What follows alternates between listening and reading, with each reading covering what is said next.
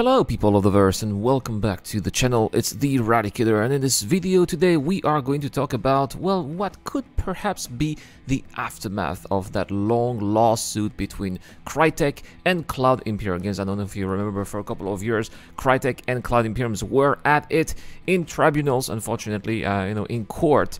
And it appears that we finally know why this lawsuit has finally come to an end. This is a story that was reported by Massively OP. I'll put the link of this short article in the description down below in case you also want to check it out by yourself. It's actually quite short, but something that I think has been overlooked by quite a few people. Quite personally, I had no idea about this, and I find it a little bit surprising and not so surprising about quite honestly. So let's go over it and let's see what they say here.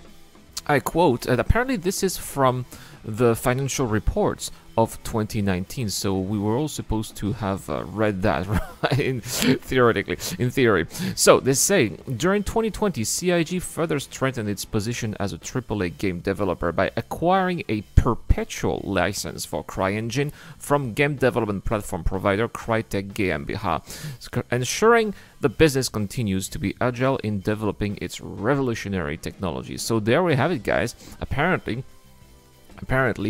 CIG now has a Perpetual license to use Cryengine, which is very strange because people would say, but Irad, CIG is not using the Cryengine, CIG is using the Lumberyard engine, which is actually belonging to Amazon and not Crytek. Yes, but the Lumberyard engine is deriving from the Cryengine itself.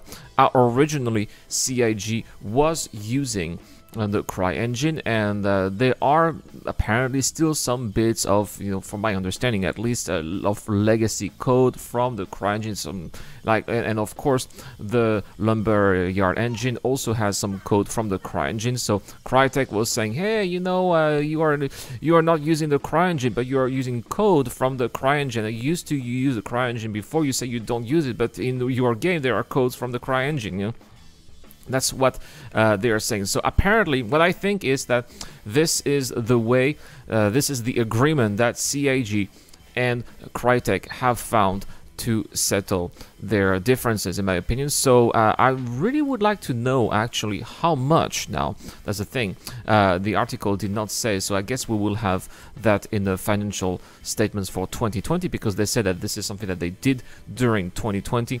I really wonder how much that Perpetual license for the Cryengine engine is actually did cost CIG, because this is again a worry. I was hoping that they would be less expensive in 2020, and we know that 2019 was a record year for CIG in terms of income, but unfortunately also in terms of expenses as well, with a deficit of about $10 million. I was hoping that in 2020, because of the lockdown, and that it would be, it was a year basically was slower, right? There would possibly be some lower expenses, no Citizen.com, for example. That thing also is very expensive, but seems like this maybe would not be the case if that Perpetual license is expensive. Please, if you guys have any idea about what could be the price for a Perpetual license for the Cryengine, if you guys have any knowledge, in game development, please also let me know in the description down below. This is really definitely something that I would be interested in figuring out.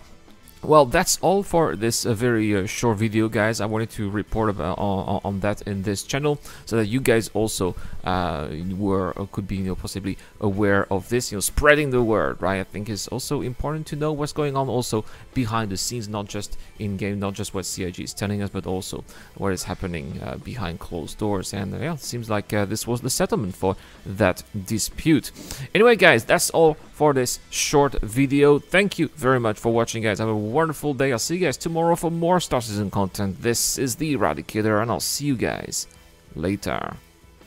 This video is brought to you by the people who support this channel on Patreon and via the join button as well. Supporters of the channel get access to lots of cool perks, such as access to my private Discord, your question answered in the show, you get to know when I'm going to play, and also you get to have a chance to influence the editorial line of the channel. Any help is appreciated, starts at just $1 a month. Thank you very much for watching. This is the Eradicator, and I'll see you guys later.